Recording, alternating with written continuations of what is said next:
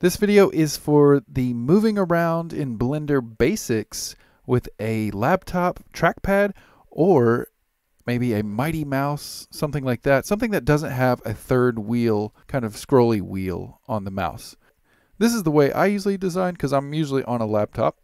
So when you're designing, there's 3 different ways you can move around in Blender. First, just hold down Alt on your keyboard and just click with that left mouse, and that is your orbit or rotate tool. You can look all around, and you always want to be changing your view in 3D. Always while you're designing, you're just changing and moving and changing and moving. And the second way to move around is to zoom. So to do that, you want to hold Alt and Control, and then click that left mouse button. You can zoom right there with a 2-button mouse.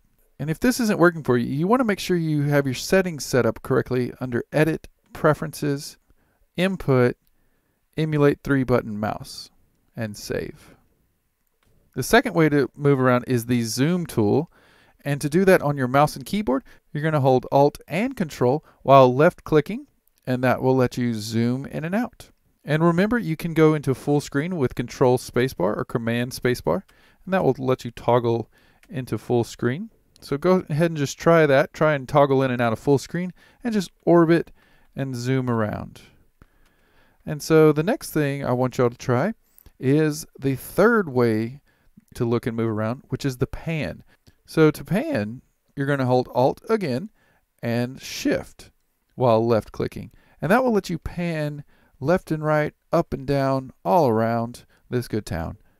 So just go ahead and start moving around and rotating and orbiting, and then try some zooms and try some panning, and make sure that you can move around inside of Blender. And the better you are at moving and grooving, the better designer you're going to be, and the easier it is to get in there and make quick changes. So go ahead and try that. And if your views get messed up, you can always reset them on your numpad with number 1, number 3, and number 7. And you can also hit the period on the numpad to frame the selected. Also remember, if you're using a smaller laptop that doesn't have a numpad, you can go into your preferences, and under input, you can emulate numpad and then save, close the box.